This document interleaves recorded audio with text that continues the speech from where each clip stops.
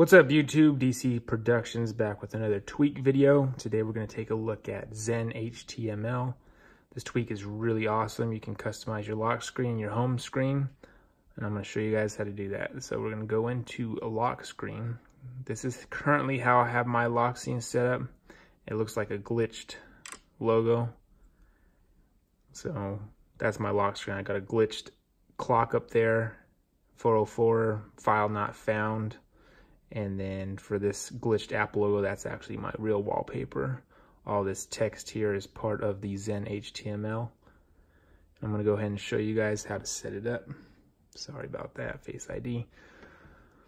So I basically have two widgets enabled. One is the background live wallpaper widgets, the 404 not found. The other one is the clock widget. So go on here. This is gonna show you how to center the 404 not found widget. I kind of off-centered it to a position where I thought was the coolest, but you can move it all around. On this side it says error, file not found, so it's kind of cool. Next up, we're going to go into the next one. This one's called glitched. It's basically just a clock with the time and the date, and it looks pretty cool. Looks like basically a glitched clock that just sits there and animates.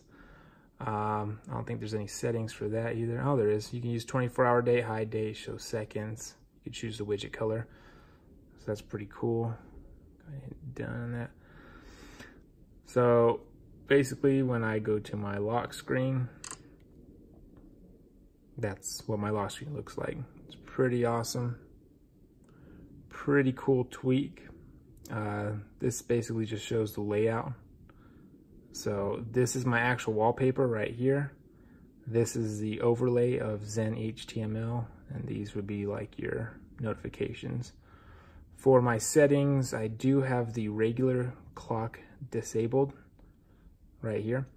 So I hide it on all pages because I do not want the regular clock being shown. I want the glitch clock being shown. Other than that, lock screen idle duration is 10 seconds. You can customize that, make it up to 2 minutes. There's also an option to do it on your home screen. I have that one disabled. I noticed that if you have them both enabled, it kind of takes a hit on your battery life.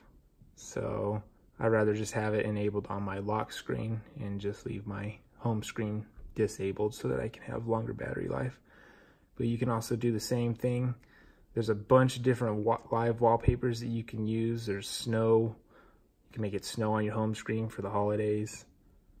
What else? Sliding hex. That's kind of cool.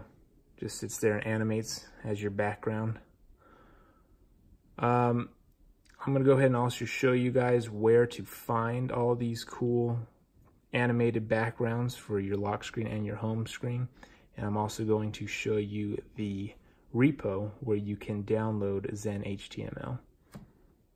All right, the repo where I found Xen HTML is right here in the package repo, https://repo.packix.com. I will link that down in the description so you guys can add it to Cydia. All I did was search for Xen HTML after I added the repo.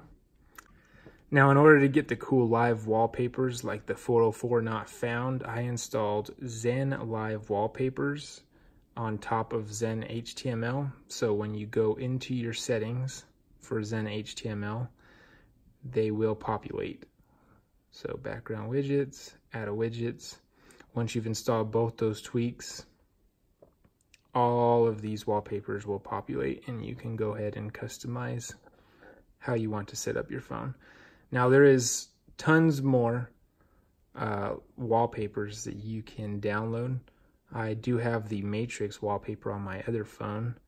I will be showing that later on in a different video. But I really appreciate you guys for watching. Thumbs up if you liked the video, and subscribe if you want to see more awesome jailbreak tweaks. Thank you.